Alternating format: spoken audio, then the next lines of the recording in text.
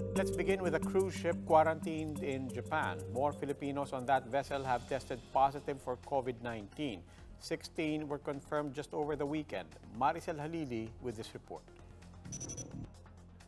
While there has been no addition to cases of the coronavirus disease or COVID-19 in the country, the same cannot be said of overseas Filipino workers. The Foreign Affairs Department has tallied 28 OFW infected with the virus, 1 in the United Arab Emirates, and 27 were on board the MV Diamond Princess, a cruise ship currently docked in Japan. Despite the increasing number of cases aboard the vessel, the government still has yet to finalize the evacuation plan for the Filipino crew members. Other countries like the United States and Canada have already started evacuating their citizens from the cruise ship. But the DFA says the government is still waiting for the recommendation from the Technical Working Group of the Interagency Task Force. So we will await the recommendations of the Technical Working Group that have more specific details with regard to the conditions and maybe labor requirements or immigration requirements before they can be sent home. Rhea, daughter of one of the Filipino crews on board the cruise ship, cannot hide her concern.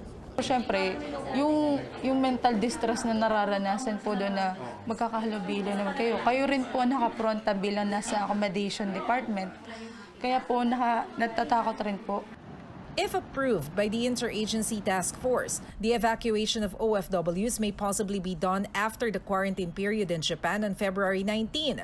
The government also has to draft guidelines, especially for those who are already confined for COVID-19. I guess would depend on particular details, like for the 26 who are currently in the hospital, whether they can leave right immediately is one question. Apart from those who already tested positive, officials are also deliberating on how to evacuate the over 500 Filipinos on board a cruise ship. For News 5, Maricel Halili, we are One News. On Sunday, 70 more people on the cruise ship tested positive for COVID-19, bringing the total number of cases on board to 355. The vessel has more cases than most nations. It, in fact, has confirmed the most number of COVID-19 infections outside of China. On Philippine soil, there are now 521 persons under investigation for COVID-19. 171 of them have been admitted and quarantined in various hospitals. At the same time, 453 patients being monitored have tested negative for COVID-19. Health Assistant Secretary Dr. Maria Rosario Vergeri said that 350 others have already been discharged. That includes the 2 Chinese nationals who tested positive but have since recovered. A decline in the number of confined PUIs is being attributed to a better surveillance system and case management by the DOH. For all these developments, Education Secretary Leonor Briones says many February school activities have been rescheduled for March and April as a precautionary measure. Concerned agencies are also expected to release guidelines on holding public events like graduation ceremonies. Probably that will have to be worked out in greater detail with the Department of Health. Yes. Yung mga precautions which have to be taken because really DepEd events attract big audiences and crowds. The Department of Foreign Affairs itself is discouraging its personnel from taking non-essential travel to countries affected by the coronavirus. Government has also suspended training abroad. With COVID-19 disrupting worldwide travel, the Philippine tourism sector is shifting gears to try to drive domestic tourism. And the palace believes President Duterte himself can help encourage Filipinos to discover more of what the Philippines has to offer. The president's spokesman, Salvador Panelo, says Mr. Duterte can help boost domestic tourism because he has always been a magnet for Filipinos. The president is expected to visit some of the main tourist destinations in the country, including Boracay, Cebu, and Bohol. I think so, yes. He's a magnet. He's always a magnet. His presence attracts people from attending an event. Some OFWs home from Hong Kong have had a longer holiday than they intended, thanks to travel restrictions compelled by COVID-19. With each day of a travel ban to China and its territories, however, they fret that they are drawing closer to losing their jobs. Gerard de la Peña has the story. Overseas Filipino workers based in Hong Kong who are currently in the country are worried. They fear that overstaying here due to the travel ban might cost them their jobs. 11th, a domestic helper, said her visa is about to expire. Kagaya po namin na contractual lang po, nanganganib po ang aming trabaho na kami po ay ma-terminate dahil po hindi po kami makabalik sa takdang araw po ng balik po namin sa aming employer.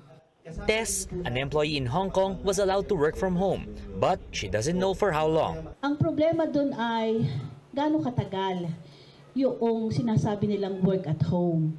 Kasi hindi naman yon panghabang buhay o matagalan na iaalaw ka ng isang profit-oriented company na magtrabaho sa bahay. Kasi may limitasyon yon. Feliza, also an OFW in Hong Kong, said it's more expensive to start over again in the country. Mag-uumpisa tayo sa zero. Pag umpisa pa lang po natin ang panibagong pag-apply, madugo na po yan sa bulsa. Foreign Affairs Secretary Teddy Boy Locsin in a tweet said domestic workers should be allowed to return to the Asian financial hub, noting that Hong Kong has better facilities to contain the virus. He promised to reconsider lifting the travel ban in Hong Kong in 2 weeks' time. Some OFWs, however, are not in favor of proposals forcing them to sign a waiver when they go back to Hong Kong. Parang tinatanggalan mo ng responsibilidad ang gobyerno doon sa kanyang pagbibigay ng responsibilidad sa mga OFWs, sa mga residente at sa mga Pilipino na lalabas. Communications Secretary Martin Andanar says the Macau ban might also be lifted like in Taiwan's case. But the health department and key government agencies still have to assess protocols that Macau has put in place to contain the disease. For News 5, Gerard de la Peña, we are One News. To give us the latest figures on COVID-19, Riza Diaz is live in the newsroom. Riza? Robbie, as of Monday, 7:43, February 17, Manila time, we are looking at 71,811 confirmed cases of COVID virus around the world. Still, most of which are coming from mainland China, followed by the quarantined ship MV Diamond Princess in Japan, which has 369 confirmed cases. Singapore is also in the top 3, Japan and Hong Kong. Still in the Philippines, we still have 3 confirmed cases. Now, as for fatalities, we are looking at 1,775 deaths so far. In the Philippines, we still have 1, but already, or rather most of that, again, is coming from the province of Hubei, and 5 were recorded outside China. Speaking of which, Taiwan and France have already recorded their latest, or added to that latest number. This casualty in France makes it the first ever death case recorded in Europe as well as outside in Asia.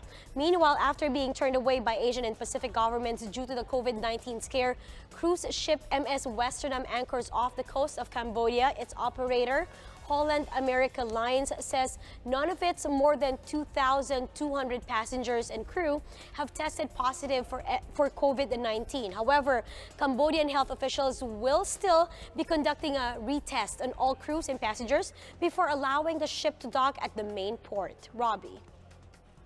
Thank you, Riza.